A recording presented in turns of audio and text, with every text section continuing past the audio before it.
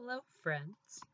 So, last video I read one of my own personal poems, Whether I Am Able. And in that video, I talked about a lot of things, but one of the things I mentioned was with disabilities. One of the things that sometimes was lacking was representation. Well, we lack no further, ladies and gents. Not with this book. You knew it was going to be an introduction to another book. Beauty is a Verb. I believe that I have mentioned this book. I hope I've mentioned this book. And it is quite the uh, anthology of, it's called The New Poetry of Disability. And it is a fabulous book. So, because I love poetry and in the spirit of the situation, we are going to read a poem called Crip Music by Petra Kuppers. So here we go. A beat behind, sycophant. You Sisyphus roll and run.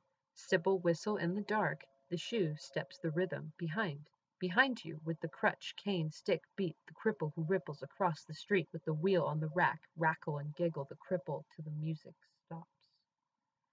We step out and then, the sound melody of cane, melody of crutch, melody of wheel, and the tap of the stick, the tick of ventilators dilate, pulse, push, breathe through the street, roll forward and on. Okay. How cool is this poem that they have done such a beautiful way of kind of text painting? The words are literally creating that da da da da da da da da da da that wheel sound, and it is so beautifully done. And to kind of break it down a little bit for the audience here, um, the author is very much sticking to the theme we were talking about earlier about kind of that experience, right? That perspective. They give us kind of some textual clues. The crutch, the cane, the wheel on the rack, the giggle at the cripple. Um, and the author does a lot of great literary devices throughout this as well, especially in the first section. Um, and you get some repetition towards the end, melody of cane, melody of crutch, melody of wheel. And again, you get that circular, like forward pushing motion, rhythm within the poetry itself.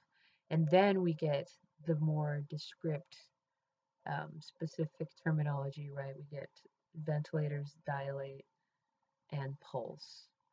Um, push breath through the street, roll forward and on. And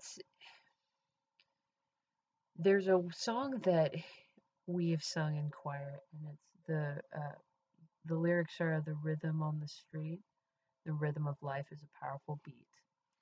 And it kind of reminds me of that a little bit, hearing this author talk about this idea of that breath through the street, rolling forward and on, that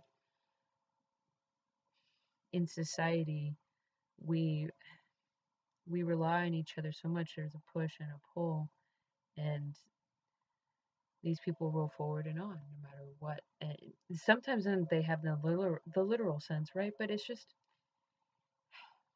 how much awareness do we have? I don't know. I mean, I'm not going to try to go into a huge depth of interpretation, because ultimately this is their experience, and I can only go so far, right? So I'm just kind of keeping it to um, the poetic structure and format going on here, because it is amazing, and we could talk about that all day long. So I wanted to share that particular one from here, and I was also thinking about, would be cool if we could add this to the book of the RP squared series. That would be cool, I think.